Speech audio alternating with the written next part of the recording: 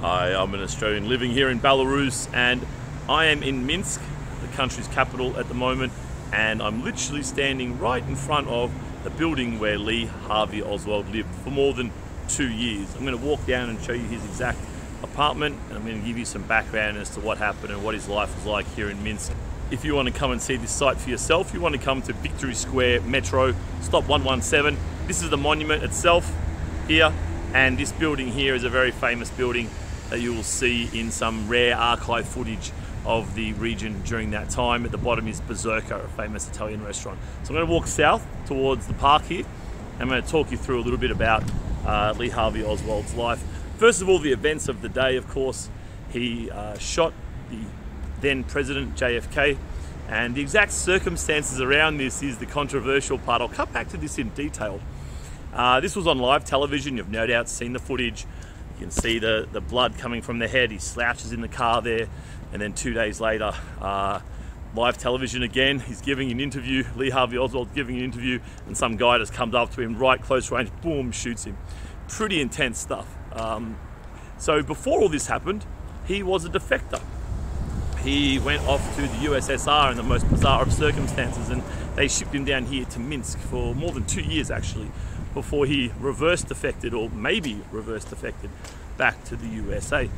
So let me tell you about his life. So he was born to a woman who had already 2 children, and his father died before he was born. And straight away you're like, oh man, I know my data, and I know the data of fatherless children is usually not very good, right? So anyway, he was born.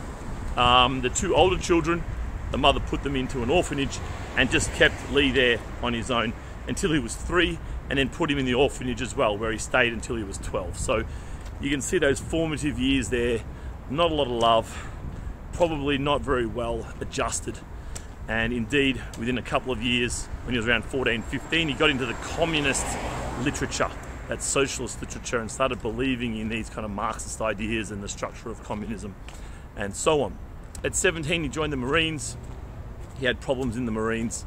He then left. He was preaching Marxist stuff left, right and center, apparently, to all the other people in the army and in the Marines. For some reason, he was never investigated in the middle of the Cold War, and he wasn't investigated for preaching all this Marxist stuff to everybody. His nickname in the Marines was like a something Chenko, you know, like pretending he's Russian, like a joke on him. It's kind of weird that he was never actually investigated. Anyway, he left. He showed up in Moscow, and he said, hey, I want to defect. And the Russians are like, what is this? Who is this idiot, right?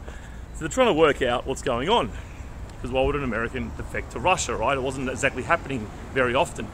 So they're trying to figure out, well, who is this guy? He initially applied for some kind of political asylum and was rejected pretty much instantly. However, he was very persistent. He made a suicide attempt, and he ended up in hospital in Moscow. And there was actually one parliamentarian, one Communist Party member, should I say, who really thought this is a good idea. Let's keep this guy around. And they did a whole lot of interviews on him, and they realized pretty quickly, this guy's nobody. Yeah, he's not a spy. He's just an average dude. Because spies are very particular kinds of people. Spies are high IQ. I mean, frontline spies, right? Frontline spies. They have to be socially savvy. They have to be socially aware. They have to be socially able. High IQ, very high IQ. There's only a small proportion of the population who can be an effective spy, right? And it's pretty obvious to them pretty quickly, this was not a spy. But anyway, they're still kind of curious. So like, all right, well, let's keep him then.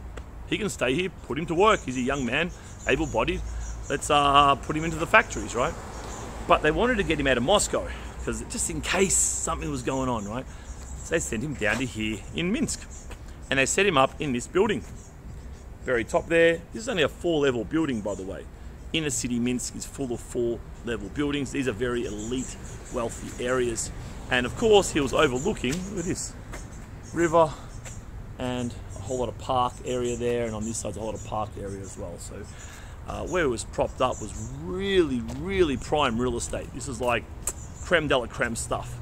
I have a buddy who actually lives in this block, and his apartment's nice. So this is a serious area. So I don't know why, but they put him here.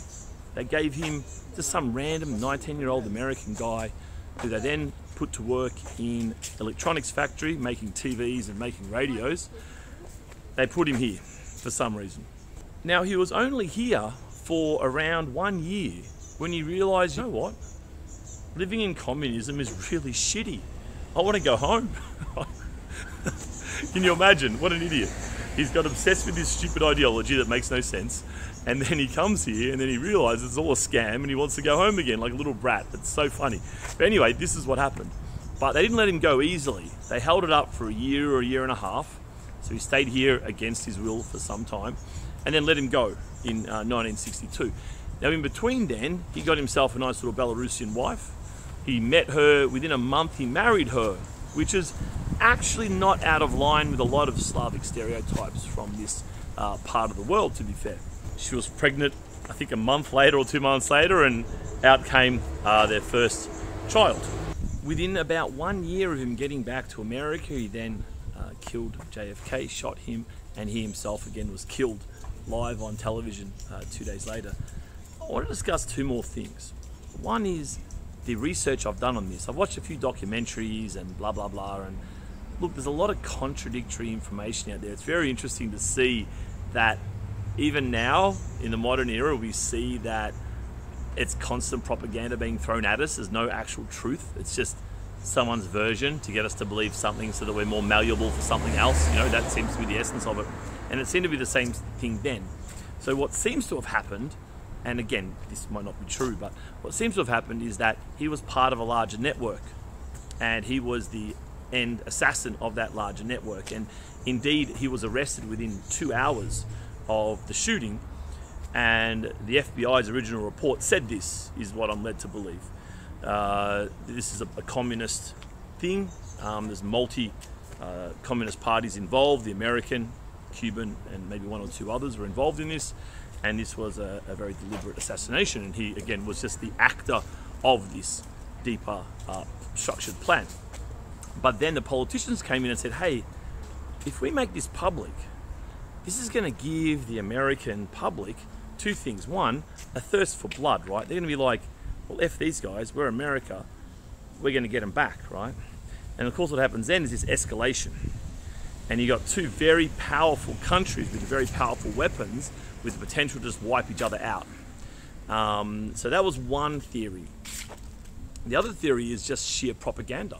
Propaganda, you have to make your country and your people buy into your civilization.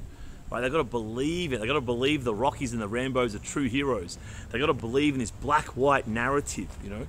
Otherwise, when there starts to be shades of grey, people start to think, and all of a sudden, the empire doesn't seem so great. So I think they really didn't want to give a propaganda victory to communism, because that's a hell of a thing. They just shot the president, right? I mean, that would embolden the American communists, all the surrounding area communists. Latin America was infected with this stuff at the time, half of Europe as well, and much of Asia. So I think a lot of it was trying to not give them a propaganda push, a propaganda boost. So they wanted to try to pretend that it was just some lone wolf crazy guy who did this and not part of something bigger. Now this could be entirely wrong. Maybe he was lone wolf crazy guy, but they did do a government study into it. And as soon as you hear the word government study, it's like, well, what does that even mean? I mean, you know, the same people who make the decisions, write the reports, whatever. But the initial report said, oh no, he was a lone wolf guy. But then when it was redone 20 years later, it's like, it's very clear that he wasn't. It's very clear he was part of a larger cell of people. The other thing I want to mention is to do with communism itself and this kind of Marxist ideology and this Marxist thought patterns and the way of kind of viewing the world in this Marxist way.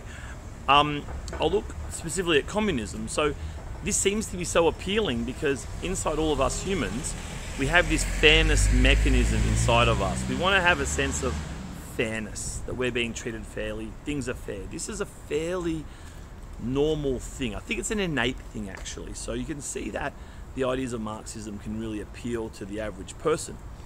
However, when you're a grown-up and you have to think things through, clearly it's a really dumb idea. And this is why, well, there's several reasons why. This is one very clear reason. In order to make everyone quote-unquote equal, what do you have to do? Well, you have to centralize power to such an extent where you have a handful of people controlling all of industry, all of the decisions of industry, all of the decisions of consumption, all of the courts, all the laws, all the police, all the military, all the media.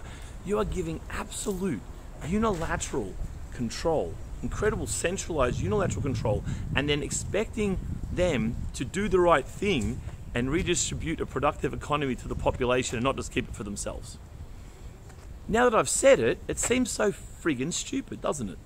As if they won't. And yeah, you can try and put in some checks and balances. Yeah, bullshit, right? We've seen how it's worked time and time and time again. And again, as a theory, when you dig a bit deeper, I mean, I get the fairness thing, right? I get the fairness thing. That's in play. But how to do this, you can't do it. You can't make everyone the same, everyone equal. Because what's required to do that can be so and will be so tyrannical. And we've seen it in every single instance this has been tried. I lied, I've got one more thing. Now I'm thinking about this a bit more and it's like, oh, you know what? So this was an ideological battle, right? It was an ideological battle on some level. You know, whether or not what we're being sold is actually what we're fighting for, who knows? But what you had was this guy who was defecting from the free market, individualism, etc., defecting to a more homogenous, centralized, fair kind of economy, right?